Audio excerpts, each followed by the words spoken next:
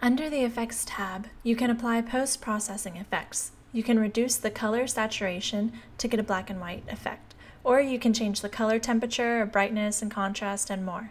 Now, in Fusion version 7, you can save your favorite configurations. This will allow you to apply the same effect and achieve a similar aesthetic across all of your designs.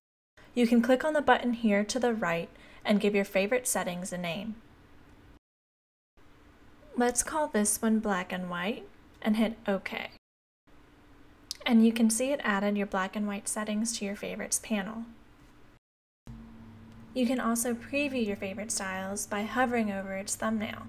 I've created a few already: warmer, warm, shadows, monochrome, a default setting, and cooler.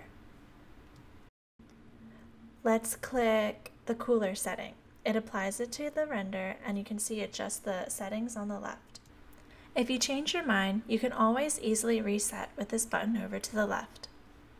If you just want to edit one of your favorites, just right-click the thumbnail and then you can see you can modify, rename, or delete that favorite.